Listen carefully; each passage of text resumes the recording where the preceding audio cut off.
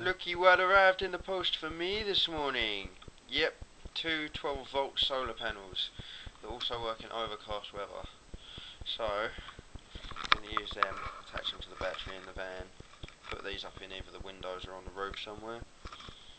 I think they're pretty hard wearing too. They've got like a bit of glass or a bit of plastic, whatever, protecting them at the minute. And they're held on with these things, but I think this might need changing. I don't know yet. Solar panels! Yeah. Right now we're gonna stick this sheet of fabric through the bed or the top bunk and hopefully make it a bit more secure. So if any of the slats do fall on me in my sleep, they're held up and aren't quite as damaging. So we're getting on with that today, and then down the front here, in front of the bunk or bed area, I'm going to put a sheet of that. I don't know if you can see it. Yeah, there you can. A sheet of that to cover the little entrance way, and then we're going to use another one of these to neaten it up.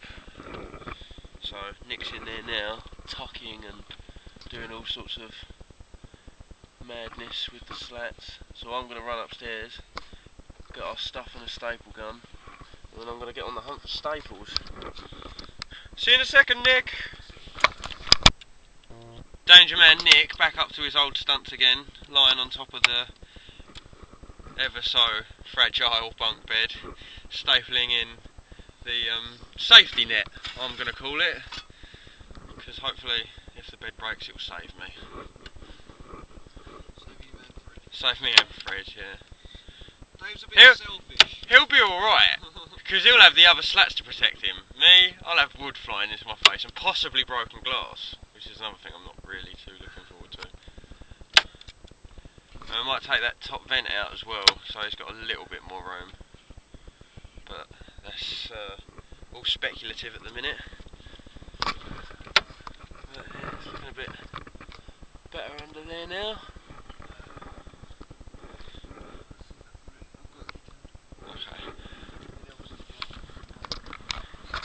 So I'm going to let Nick get on with that, and look, we've even found some carpet in the loft. Bits of blue and red, so we're going to use them as well. Here comes Nick, using the kitchen ladder. Nick's now putting up the cover for the door, which as you can probably see runs all the way down, covering under the bed, which is what we want. I did some work, I tore it. I tore it to the right shape, so I'm pleased with that. And now Nick's sticking it up so that we can stick the other one of those over it, cut it to shape and stick it over. And then that is my bottom bunk completely done, I think, now. Apart from a mattress. So if anyone knows where we can get a single mattress for cheap, if someone's seen one being thrown out or whatever in the Essex area, we'll come and collect it. But apart from that, ooh, doesn't it look shiny? So now we're gonna get the this boarding over the top of it now and finish up the trim. We measured out this bit up here. I don't know if you can see it. Yep. We measured that bit out, and then we measured this bit out. We peeled back the fabric so that when we cut this bit here, we've still got the ability to fold the fabric over and create a clean edge. And that's where we are right now.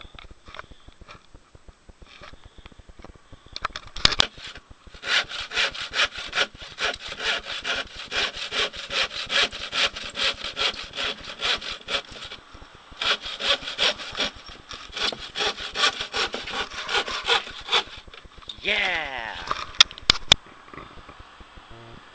There's the trimming with the drapey, curtainy thing. That looks pretty cool in there, but Nick's in there at the sec, just finishing up. So, job's a good one. Fred's about to cut the step out or he's going to try and get it working by grinding off how whoever had it before has welded it. So that's Fred's job for today, I guess. And now me and Nick's got the paint open, and we're going to paint the door. Not that door, that door, and all the wood inside the van. Me and Nick are painting the inside of the Superbus, and it looks pretty cool. I don't know if you can see that properly. I'll get a better shot later when it's all done, but that was the old one obviously, and this is the colour that we're painting it. Some kind of stone colour, I think it is, but you can use it on anything. And it's one coat gloss, so we can be lazy and only put one coat on. And Fred is attacking the step with a crowbar. I like his thinking. Ta-da! Fred got the step working. Isn't he awesome?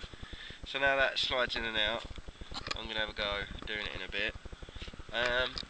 But me and Nick have also almost finished painting. We've just got a little bit left to do now, and then it all looks very, very neat. Nick even managed to avoid the hinges, and then I went over them accidentally. Just a little bit. But yeah, that's that done, almost. Starting to look very fresh in here.